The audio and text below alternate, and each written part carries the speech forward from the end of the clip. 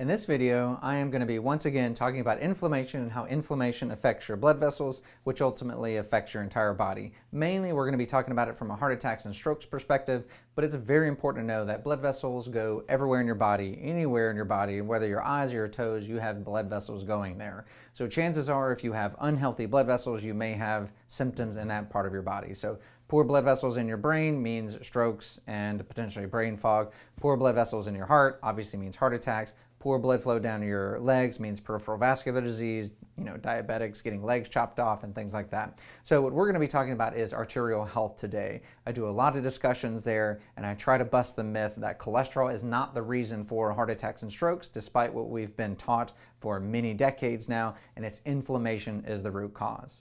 So if you don't know me, my name is Dr. Philip Oop. I am a functional medicine doctor, and I'm trying to help you understand the root causes of your illnesses and how to prevent them. So on this diagram on the TV behind me is the diagram of a blood vessel that is significantly diseased. So you've got your muscular layer all the way on the outside, and then you've got your endothelial layer on the inside. And as you can see, the blood vessel lumen, or where the blood flows, the tube is actually quite narrowed, right? The endothelial wall is supposed to go all the way down here. And what you can see is you can see cholesterol, which I just said isn't the problem. But what cholesterol is, the reason why it's found at the scene of the crime red-handed is because cholesterol has crash landed into the blood vessel wall, but cholesterol was never intended to crash land into the blood vessel wall. So why has it landed there? It's landed because inflammation has damaged the inner lining of the arterial wall, and once it's damaged, then the cholesterol can seep in. It's acting almost like a Band-Aid or a pothole filler, and instead, since the inflammation never goes away because you keep eating cheeseburgers and french fries and gluten, the inflammation continues, which means the cholesterol continues, and now you have a feed-forward cycle that eventually ends up narrowing the artery wall. Once you narrow the artery wall, now you're at risk for heart attacks and strokes. Now, most people believe that heart attacks and strokes actually come from the narrowing of this artery wall, and that's not actually true. A heart attack or a stroke is a sudden event that you have, you go from arteries and blood flowing to 0% blood flow immediately. And the reason why that happens isn't because this collapses to zero in over time from cholesterol. Actually, what happens is as this cholesterol builds up, it makes this cap, and this cap gets weak. And once it gets weakened, all it takes is one heartbeat. And remember, this artery is always expanding and contracting every time a heartbeat goes through it. So when a heartbeat comes through and it tries to contract down, all it takes is a little split. If this cracks at all, then what happens is you now have tissue exposed, and when tissue is exposed, your body's really good at stopping blood flow, right? Because you don't want to bleed out, you want to die. So anytime you have a crack in the inside lining of the blood vessel, it immediately forms platelets, and these platelets form a clot, and this blood vessel goes from I guess this one's about 30 or 40% open to 0% open immediately. It is not from the slow narrowing of this. It is actually from an immediate clot forming, blocking the artery. Now you're having a heart attack or a stroke, and it's too late to prevent it. So what cardiologists do when they go in to look at the blood vessels of the heart, they squirt dye around, and what they're doing is they're telling you how wide this lumen is, how open it is, which means the rest of it is diseased. But the narrowing may cause chest pain, but that's not really what causes the heart attack. It's actually, heart attacks come from arteries that are actually more open because they have softer plaque, more vulnerable plaque. It's said that the arteries that are greater than 50% open are actually the ones that are at risk. The ones that are really narrowed down to 20 and 10%, they may give you a lot of chest pain, but they're so hardened that they usually don't cause heart attacks. But that's minor detail. That's more for med students. So the way I explain cholesterol in the artery wall is I use the metaphor of a highway. If you have a damaged highway with a bunch of potholes, that's your inflammation. You're damaging the highway, and there's so many potholes, it's difficult for cars to be on the road. Well, if a car hits a pothole and blows a tire and crash lands on the side of the road, is it the car's fault for crashing? No, it's the pothole's fault for crashing. That's how you explain cholesterol. Cholesterol is the cars and Mack trucks on the highway, but they're not the ones that are crashing. It's not, or they are crashing. It's not their fault. It's the potholes in the road that's causing it. So inflammation is causing the potholes. Cholesterol is showing up to try to fill the potholes, and that's your cars crash landing on the side of the road and just accumulating because of all the traffic from the damaged potholes. So this is the underlying idea and theory behind why this atherosclerosis or thickening of the arteries happen.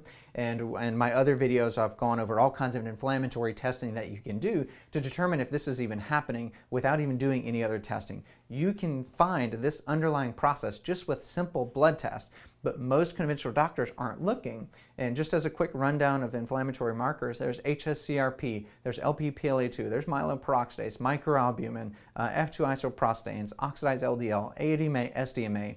Has your doctor checked any of those? If so, you have no idea if you're at risk. If you got the checkbox because your cholesterol and blood sugar were okay, you have done very little to investigate inflammation. So in this talk, I'm going to go a step further and say, yes, we're still talking about atherosclerosis. We're still talking about artery inflammation. But actually what we're talking about is a device that we use in our office. It's called the max pulse test. And this max pulse test requires, it's really simple. You put your finger in a machine, just like you've probably seen the pulse oximeters that measure your oxygen saturation. You put your finger in a machine that's connected to a laptop, and you sit there quietly for 3 minutes. And what it's doing is every time your heart beats, it's measuring, let me pull up a good picture for you, here's one over here. What it's measuring is it's measuring the blood circulation through your fingertip. So every time your heart beats, what you may not know is your heart is not the one that's responsible for pumping blood all around your body. When your heart beats, it initiates the blood pumping around the body, and it does get blood out, obviously. But every artery in your entire body is a muscle and pumps with the heartbeat. So what it has to do is it has to expand and open and allow the blood into it, but then it compresses down, just like the heart. The heart has to relax, allow blood into it, and then it pumps down. Relax, open, just like a mop. You got to dump it in the water, get it good and mixed up, then you squeeze it down, then you use it, right? So that's the same thing that's happening in the artery, and that's what you see here. When the heart beats, the artery opens up and accepts that blood, then it squeezes down on it real hard, and that's what you see here. And then there's this fancy reverberation or aftershock for the artery to reset, getting ready for the next heartbeat. But what happens over time is if you have too much inflammation and damage in that blood vessel, you can see that the waveform actually starts to get damaged over time. So this waveform type 1 is considered the healthier, the normal wave. But as you go further down, type 2, 3, 4, you can start to see that your waveform actually kind of flattens. Your blood vessel still accepted the blood, but then down here, it tried to squeeze and it couldn't squeeze as good, so it almost has to squeeze longer, squeeze twice, before it can reset ready for the next heartbeat. And this tiny little machine that's on your finger can sense these heartbeats, and what it does is, over the 3 minutes, every heartbeat that comes through that blood vessel, it's giving it a score, type 1 through 7. And then, once the machine is done, it gives you a percentage of how many heartbeats landed in type 1, how many heartbeats landed in type 7, etc. What you want is you want 100% type 1. That means your arteries are healthy, you are most likely eating a clean diet, you are active, you are exercising, you are taking care of your body, or you're just really young and haven't had time to damage your arteries yet. But you want a type 1, and the further you get away from type 1 means the sicker and sicker you are, and the more at risk you are for heart attacks and strokes. So I've got some examples to show you, and here's an example of one. I've trimmed the report so you only see the part that really matters. And so what you see here is it's called the aging vascular health, and you will see that this person is a type 1 100%, and that's why they got the big blue graph. Great.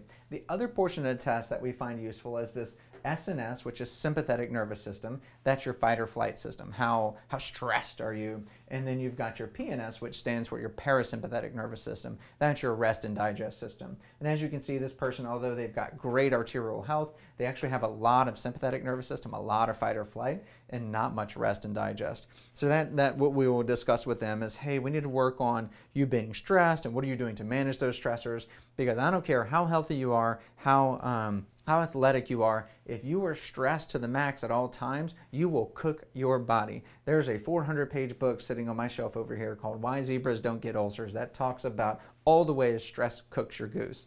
So we will be discussing with this person that yes, your arteries look good, but if this maintains all day long every day for years and years, you will eventually cause disease. Let's go to the next person. So this next person wasn't as lucky, and you can see that they scored 100% type 2, and you can see their dark blue waveform is already starting to change, but they're a pretty relaxed person. So they're nice and rested and de-stressed, and they're doing pretty good. They've got a good balance against their fight or flight system, but maybe they've been eating cheeseburgers and french fries and damaging their arterial health. Maybe they have a good mental disposition, but they haven't been taking care of their body. They've got inflammation damaging their arteries, right?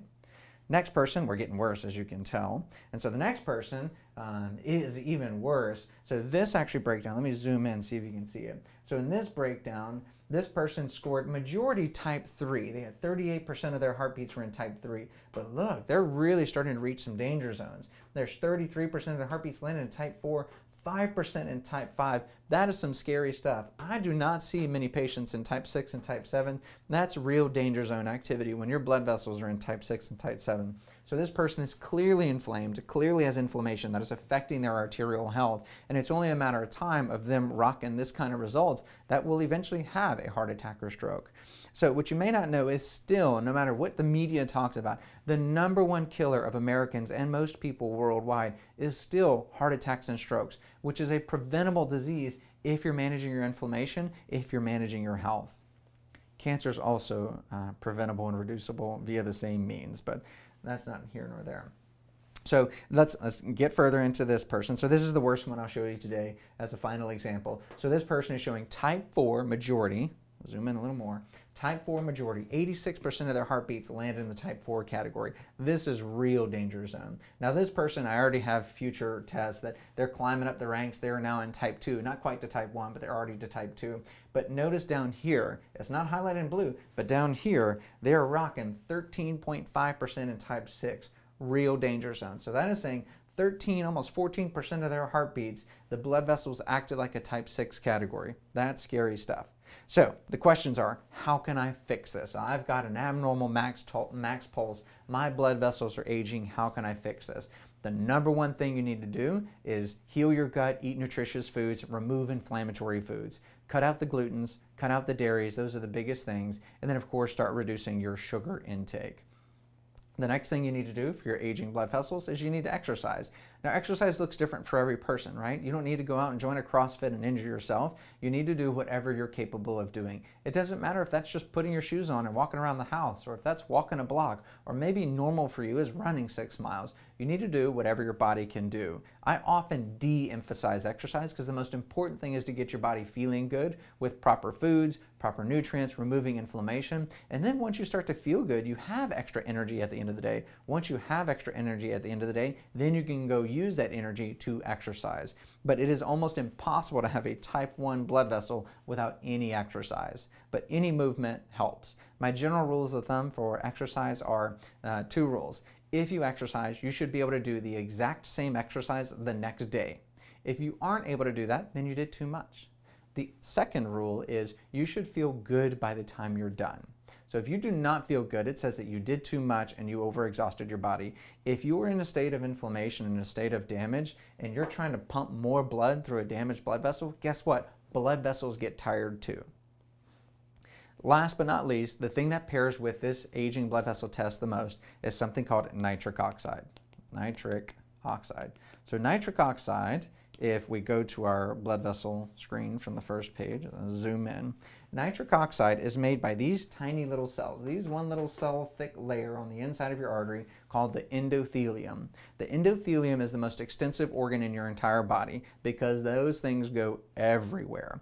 It's even more prevalent than your skin. There are more endothelial cells than your skin, which makes sense because endothelium goes everywhere. Skin is only on the outside of you, right? So this endothelial layer is actually an organ system, and that endothelium, each cell makes, I don't think you can see this on the screen, but yep, it's pretty good. The endothelial cell makes nitric oxide. Nitric oxide is a gas, but what's unusual about nitric oxide is it's actually a hormone.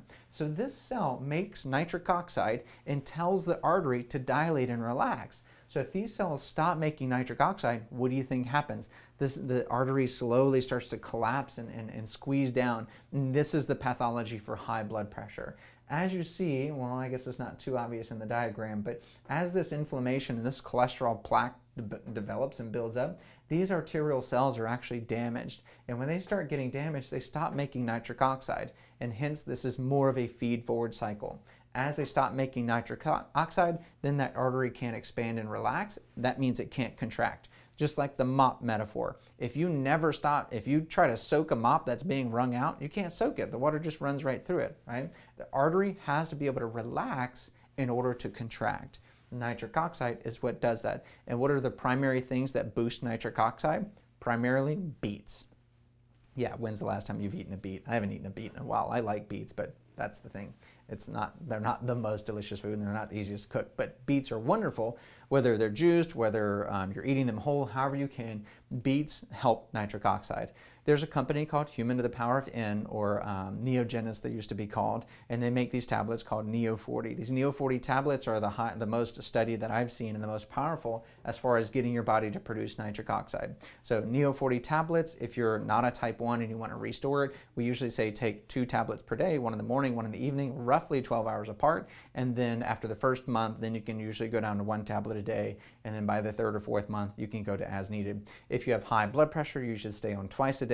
And if you're worried, just take it twice a day. The only harm is the expense of buying the supplement. Neo 40 is wonderful, and there's really no overdose that I know of. And it's wonderful for producing nitric oxide. If you're an athlete, you've probably seen Beet Elite and the other beet versions that Human to the Power of N makes. So all athletes, I recommend before big workouts or even just regular maintenance, you can take Neo 40 or the Beet Elites and whatnot. So nitric oxide, as a reminder, is extremely powerful. And if you are a type 4 or really anything below type 2, you need more nitric oxide. So hopefully this video is helpful. Look for a practitioner that's got a max pulse device. We have it here in our office. All of our patients are tested, and we regularly retest, especially if their levels are anything but a type 2. Please feel free to leave comments, questions. We try to answer as many of them as we can. So hope this was helpful. Bye, guys.